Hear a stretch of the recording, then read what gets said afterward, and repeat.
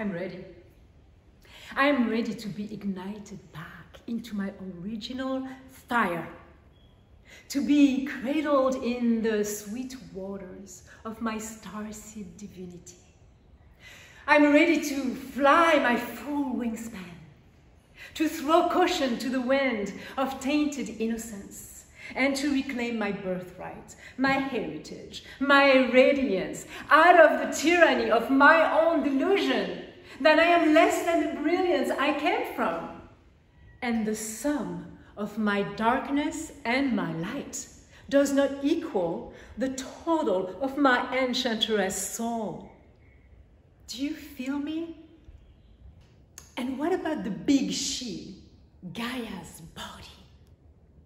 She is quivering, pulsing, quaking, tired of waiting for her human counterparts to walk their talks and immerse their bodies, mind, soul, and heart, unifying beyond and below the field.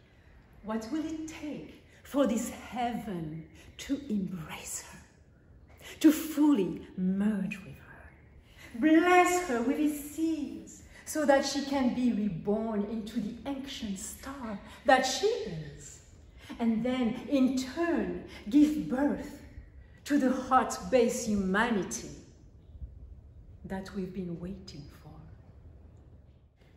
So while we're still fighting the firmest bet contest and the highest course tickets, blinded by colors, genders, cultures, religions, ageism, and other differences, giving us an outlet to express our discontent and rage at not making it out of childhood unscathed, I am going to lay one haiku on the sacred altar of your soul.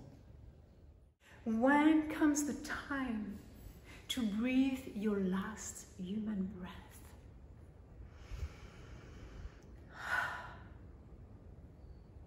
Will you feel well used?